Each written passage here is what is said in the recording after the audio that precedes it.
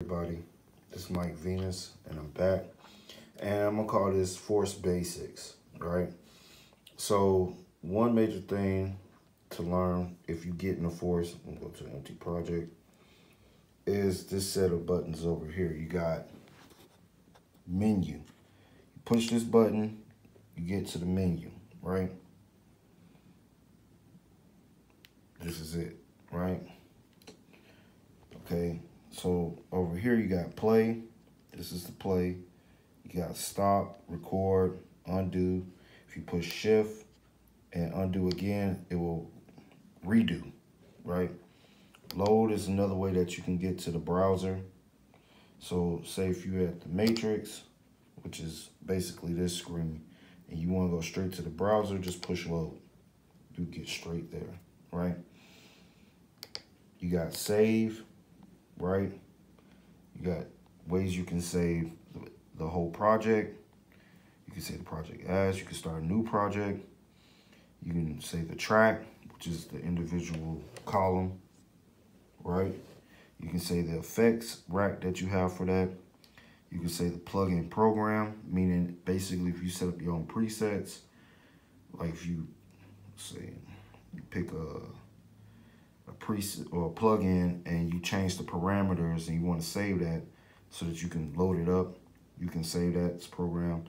You can save all clips. Clips are the individual things that hold MIDI or audio. You can do the audio mix down. This is how you convert stuff to a WAV file or whatever format, and you can save it as a live Ableton Live set, either the light version or the other versions, right? That's what happens if you push the save button, right? The matrix is basically this screen. So if you push the matrix, you'll come back to this screen. Clips will have you go to the individual clip, right? Whatever the track is. Right now it's on a plug-in track. If I go to an audio track, I have to load something in there to see it. So that's how you can see your MIDI or your information, by pushing clip, right? If you push shift and clip, you can go to the program, right? So let's go back to clip, matrix, and I push shift and clip, or hold down shift and then push clip. I'll go straight to the program and I can start editing, you know. So let's go back to the matrix. You got the mixer button, push that, you go straight to the mixer, right? You got your different things on here. If you're trying to get to the sub mix, you can either swipe over with your hand, right? Or you can push this master button down here and it will shift to the returns, the master, audio one, you know, output 1, 2, 3, 4, and then the sub mixes, right? Push it again, you go back to the regular mixer, right? Then you got navigate. Now if you push navigate, you hold it down, you're able to, using this, you can go a little thing like this, which this only works for moving up and down or left and right, dealing with the clips, or in this case on the screen, right? So that's the only function it has. I wish it had multiple functions like you will have on the push, but this is the Force, so I'm not going to get on that. Now navigate, push shift and navigate. You push shift and navigate, you go straight to the XY pad, right? So better navigate, right? If you want to, besides going down individually by one, hold down shift and push down or up, you move down by 8. It's a faster way to move, right? And then, like I said, shift has multiple, holding down shift and pushing certain things give you multiple things, like on record. You can set the arranger by holding shift, undo, redo, load with shift, just go straight to the browser, you trying to save, you can go shift, push save, and you go to this.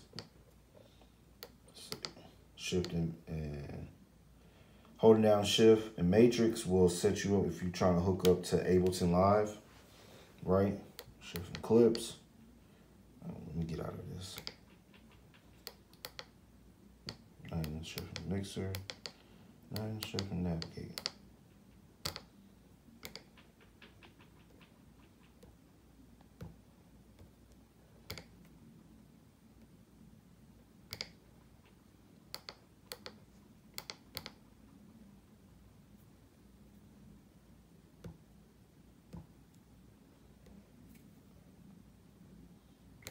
Right, and that's basically it over here. Now on this side, you could do, you know, plus or minus just like on the MPC. You can assign, because this is kind of like from the Akai APC 40 MK2 setup where you have the crossfader, right? So you can set certain tracks to A and certain to B. So if I hold down the assign A button, if I hold it down and I come down here, it will light up, right? Hold on, go to a new project. So, right, I'll demonstrate real quick. Right, so I'm holding down this button, the assign A button, and I push the buttons underneath the track that's light up. So I'm gonna push 1, so you know what I'm doing. Right, that's assigned to side A. I'm gonna do the same thing with B. Right. So let's say, just to give an example, let's just load up something simple. Let's load up a vocal thing. Right. Now here, I'm just gonna load up some MIDI. Right. And I'm just gonna pick something simple. Let's pick a piano.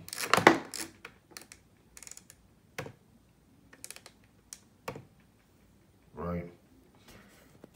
And what you could do, you can launch right here.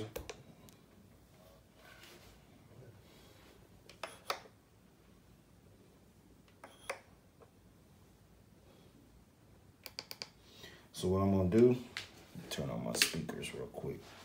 Keep this on here. Sorry.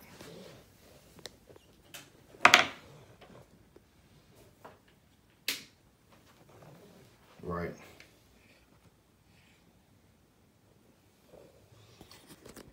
Okay.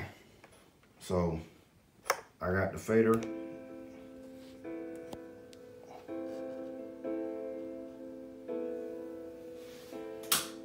I got the fader all the way to the left, which is for A, right? And when I bring it to the middle,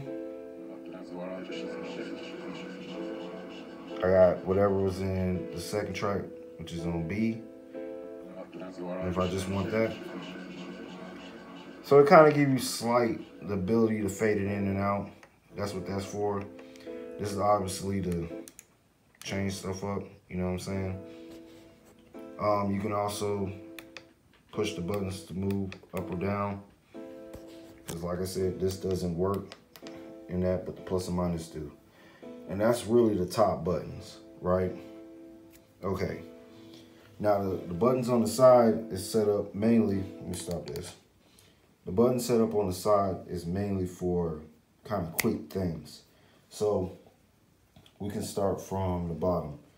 You got your clip stop, push it, turns green. If it's a track and it got something in it. You got your record arm, solo is blue, mute is yellow, right? You got your tap tempo right here, right? You can either punch it in, tap it in with your finger, or you can hold it down and adjust the tempo with the knob up top, right? Here you got the art button. If you hit it, it turns it on, turns it off. You got delete, copy, edit, select. These are handy. These are like quick edit, quick ways to, you know, speed up your workflow. You got the step sequencer. If you push this button, you got notes. Push that button. You got launch. Shift and any of the words written underneath open up certain things. So for like shift and launch, I can now go into this different settings, right? Shift and notes gives me this settings where I can, you know, quickly go to different things, right? Shift and step sequence, same thing. Oh, excuse me. Right? Give me a different menu, right? Shift and select, shift and edit, shift and copy, shift and delete, you know. Now if you push shift and ARP, now you can come in here and you can adjust from ARP, oh shit, I got a light on ARP, to note repeat, to different things. So yeah, if you want note repeat, you gotta set the ARP, enable it,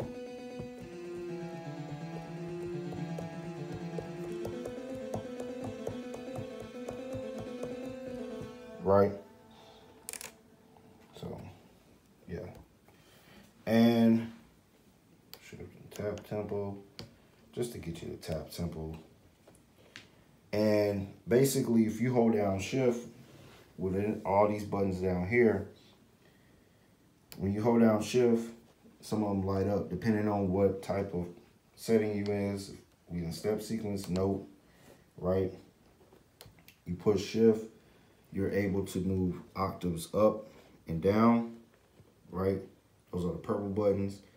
Green is to turn off the quantize or turn it on or activate it.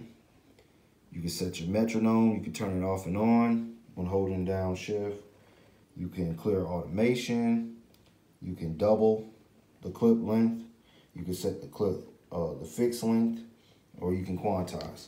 So that's really, and then like these buttons right here is to pick the different tracks. Okay, that makes it pretty easy. You got your stop all button. We already demonstrated the master. And then this is just the launch scenes, okay, right? So like for an example, this is a clip, right? If I want to launch the scene, push that button. And whatever clips are in that row going lateral will be turned on, right? So yeah, that's basically a quick summary of the buttons and some of the secondary functions of those buttons. And that's it. I'm Mike Venus. Y'all be safe. And this was Force Basics. I'm out.